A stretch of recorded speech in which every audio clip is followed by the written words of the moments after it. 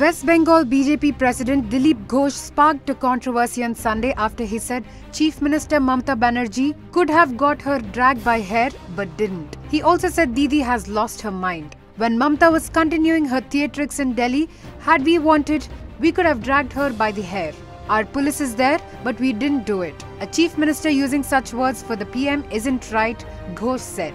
His statement sparked a controversy and angered the TMC party members. Immediately reacting to Ghosh's comment, Mamata tweeted criticizing the centre on Sunday and said the most corrupt people are talking about removing corruption.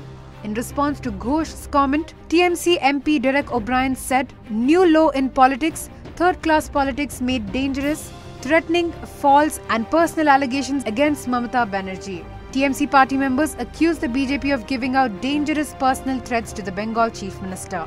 Mamata has been protesting against Prime Minister Modi's demonetisation move announced on November 8th and has staged a protest several times over the month. Mamata and her party members have been attempting to stall winter sessions in the parliament by joining the opposition against Modi.